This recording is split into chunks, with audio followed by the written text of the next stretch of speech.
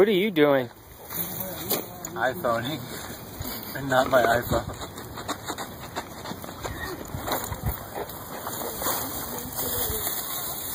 Kyle's smart, he brings hiking shoes. We got the greatest gift ever given to all of us, and these guys haven't seen it yet. I'm the only one who saw it because it got sent to my apartment. And they're little handmade voodoo dolls, and we're gonna pull them out now. Fucking crazy.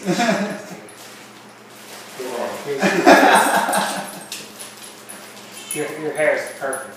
That's amazing. They're all dead on. I wish my hair looked like this more. It looks so much cooler than I am. These are like exact replicas of us from our Dramatic Romantics music video, and it's actually fucking perfect. You see on my hat, like it even has that at the top with the stripes. It's like, how'd you even see that from that far? They are good dead on. But the coolest part was not only with the letter, but she hand drew where you put the pins in it and what that means. How fucking crazy that is. Well, I'm just going right for death. And it comes with pins. I like the repelling negativity and the positive energy of good karma. Put it right in your eye. I'm going to be stabbing myself. Thank you, Sabina. Thank you, Sabina Fogel. Thank you. Fogel. I don't know how to say your name yet. Yeah, will you tell us how to phonetically pronounce your name? Because these are the greatest gifts ever. And we're going to do cool shit with them, like photo shoots and stuff. Somebody off today. So like you automatically know if you're into a fight. Kyle, will you tell people why they don't know anything about you? They don't ask much. How can they ask? How do you ask Kyle a question? Do you know how many times I've gotten, why doesn't Kyle have Facebook, Twitter, or anything? And I'm going to have Kyle tell you. Just tell him, Kyle. I don't know, I just like the whole idea of it. It may be good, I guess, for people to communicate with me, but the general idea that I just don't agree with. I never have, but people may call that stupid or whatever, but Kyle did have the first MySpace. yeah. Before it was out. Before it was cool. So that's why. I get where you're coming from. Kyle started Facebook. It's a secret. You can always lie to people and tell them that you're on like severe like old school websites. Well, no, I'm on like Journal. I'm on Zanga. Oh, okay. Well, the funny thing about it is that it's you're not that I respect is you're not one of those people who's like I have Facebook, but I'm deleting it soon.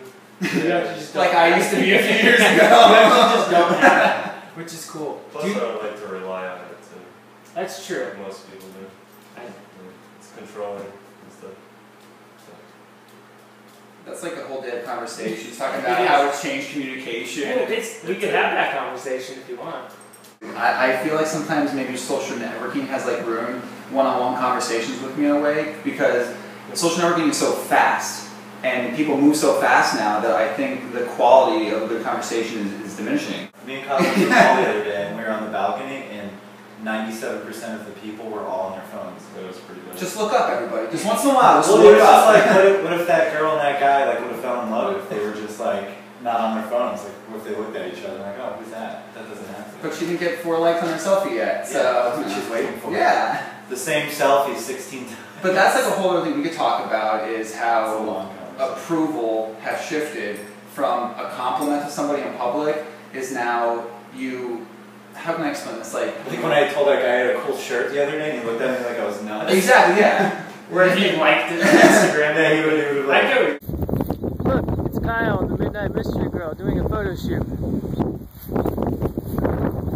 Look, it's Glendale, California. When is your new web series coming out? Sunday. This Sunday? Yeah, and I have it done for Sunday.